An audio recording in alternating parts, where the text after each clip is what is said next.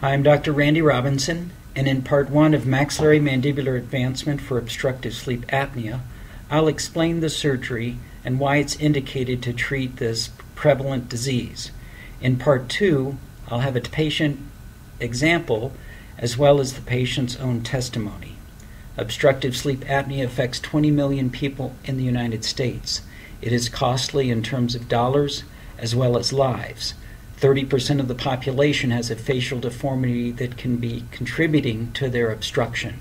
This is seen in the literature in that orthognathic surgery or jaw surgery can be 95% successful in curing obstructive sleep apnea. In fact, there are 9 facial predictors to determine if the skeletal structures are a part of the obstruction. Mainly, it is due to the posteriorly positioned maxilla and mandible as outlined in this article by Lowe in 1986. Angle number 1 shows the base of the skull with the midface or maxilla and the mandible. In this case, both are retrusive, not just the lower jaw. So by advancing the face, it can open the airway. This is because the posterior airway, or PSA, at the back of the tongue should normally be 12 millimeters. In the case of deficiencies, this airway is narrowed and less than 12 millimeters, contributing to the obstruction. You can see in this x-ray how the airway is actually the size of a straw. When the patient lays down, the tongue drops back and easily occludes the airway.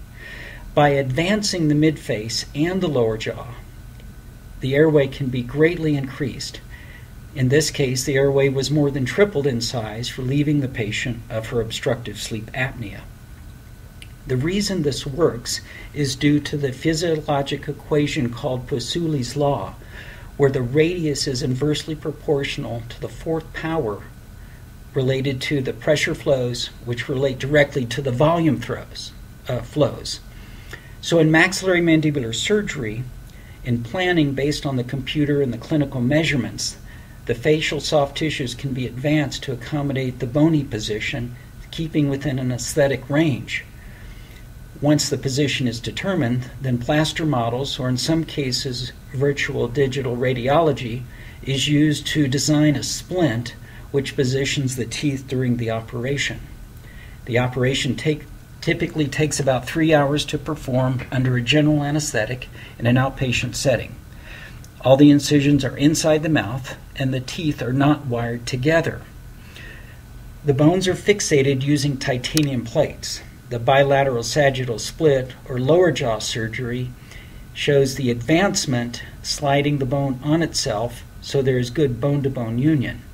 In the midface, the maxillary Lefort 1 osteotomy, the cuts are inside the mouth, below the eyes, and above the teeth.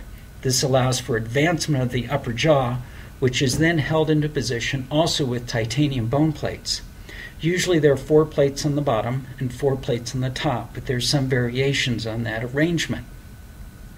The patient, again, is not wired together, and they are held into position using rubber bands while the plates hold the bone rigidly during the healing phase.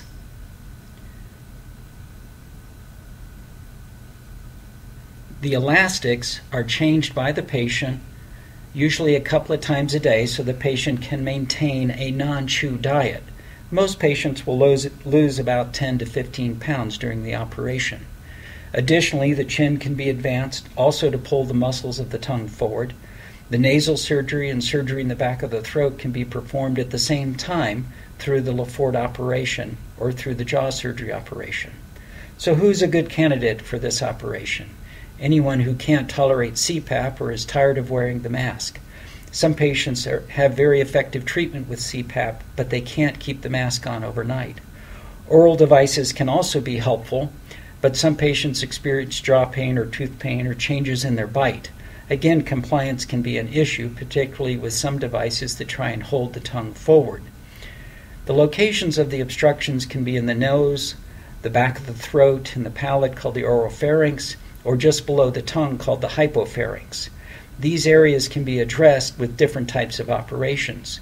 Typically, the Stanford protocol uses a phase 1 and a phase 2. Phase 1 treats the nose, the back of the throat, and then the tongue position through typical operations, either through a septoplasty in the nose, or a UPPP in the back of the throat, or a chin button advancement to help with the hypopharynx.